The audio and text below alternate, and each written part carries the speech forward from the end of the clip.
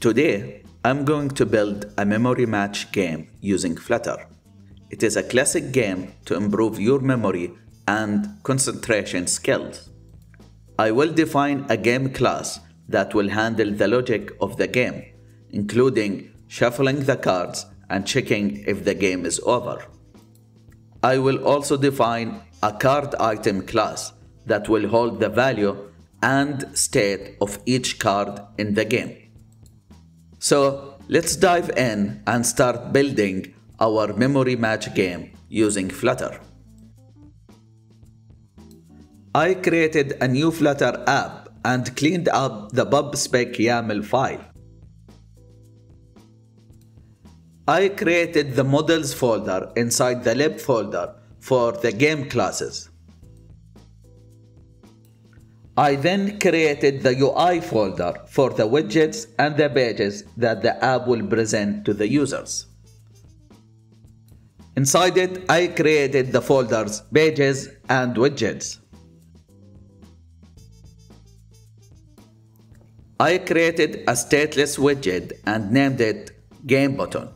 It accepts two required parameters, title and onBreast.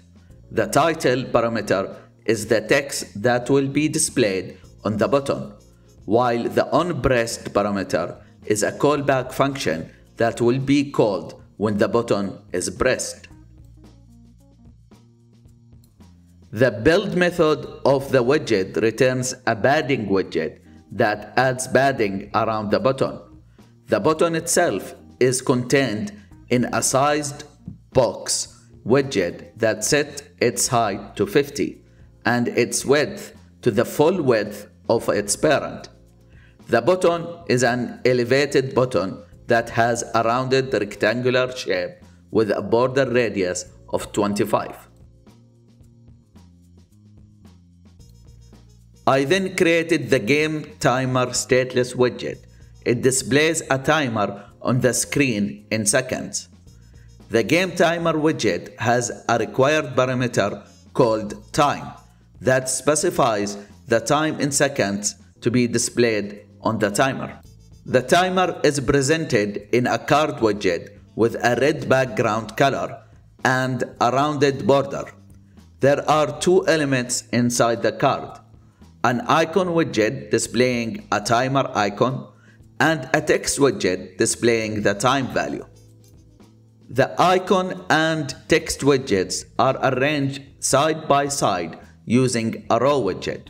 The row widget has two expanded child widgets, each with a flex value of 1.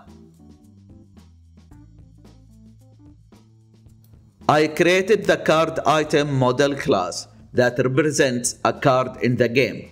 It enables the game to track the state of each card and provides the necessary information for rendering the card correctly. It contains two properties, value and state. The value is an integer that represents the value of the card. The state is an enum that indicates whether the card is hidden, visible, or guessed. The CardItem has two methods. The icon method returns an icon based on the value of the card, while the color method returns a color based on the value of the card. I then created the game class. It contains information such as the size of the grid, the list of cards, whether the game is over or not, and the time elapsed. The class has the following methods. GenerateCards generates a randomly shuffled list of card items that represents the game cards. ResetGame resets the game by generating a new set of cards, setting is game over flag to false, and resetting the time to 0. OnCardBreast method takes the index of the breast card and set its state to visible. Then it checks if two cards are already selected. If so, it checks if their values match. If they match, the cards are marked as guessed. The isGameOver flag is set to true if all cards are guessed.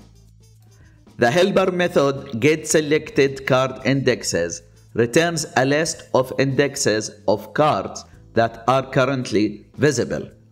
The method isGameOver checks if all the cards are guessed. I created the MemoryCard stateless widget. It takes in 3 required parameters. CardItem contains information about the card's value and state. onCardPressed is a function that is called when the card is pressed. Index that represents the index of the card in the game grid. The widget returns a gesture detector widget that listens to taps and calls the onCardPressed function.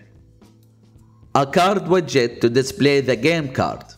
The color is determined by the state of the card item. If it is visible or guessed, it gets the color of the card item. Otherwise, it is gray. The child of the card widget is a center widget that displays the icon of the card. If the card is visible or guessed, it shows the icon determined by the value of the card item. Otherwise, it is null. The MemoryMatchPage widget is a stateful widget that represents the main screen of the game. It uses a grid view widget to display a grid of memory card widgets and includes a timer and reset button. The widget starts by starting a timer and initializing a game object with a grid size of 4. The game object is then used to generate a list of memory card widgets that are displayed in the grid view. When a memory card is pressed, the callback function is called with the index of the card. The MemoryMatchPage widget also includes a GameTimer widget that displays the elapsed time and a GameButton widget that is only displayed when the game is over. Pressing the reset button calls the reset game function, which resets the game and starts a new timer. The StartUpPage is a stateless widget that serves as the initial page of the game. It displays a title and a start button, and when the button is pressed, it navigates to the MemoryMatchPage. I created the MemoryMatchGame widget to initialize the Material app, set the game's theme to dark, and set the initial page as StartUpPage.